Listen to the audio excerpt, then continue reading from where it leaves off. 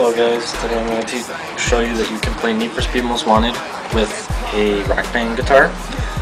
This works with Windows 64-bit, and I do not recommend it because it is extremely hard to play. But if you would like to try, I have the controls set, and the controls I have is green is accelerate, red is brake, yellow is handbrake, blue is speed breaker, and orange is NOS. Strum up is right, strum down is left. Select is to view the blacklist, start is to view the map or standings while in a race. And the D-pad is... oh, I'm sorry, I just forgot, I'll list it in the description. The PS button is your start button, or the pause. But you can, I think you can use the D-pad to, you can use it to navigate through the menus. I'm going to select a quick race today. And I'm going to go to custom race, sprint. I'm going to select interchange. I'm going to put it on none and easy because, quite frankly, I'm not a good driver with the guitar.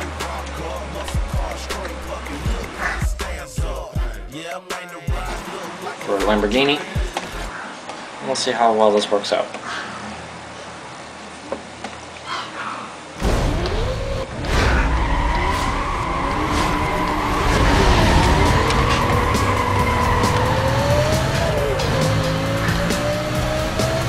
Make sure you keep your eyes on my fingers as I play.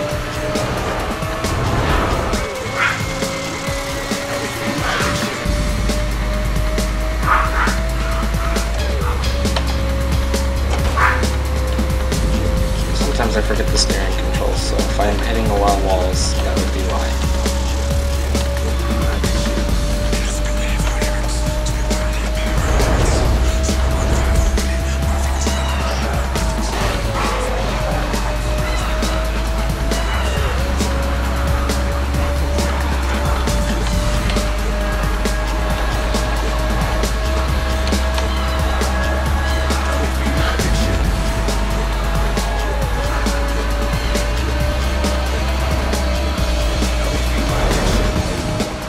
Be surprised I'm winning this race right now. I've done some practice before I recorded this video. It takes a while to learn.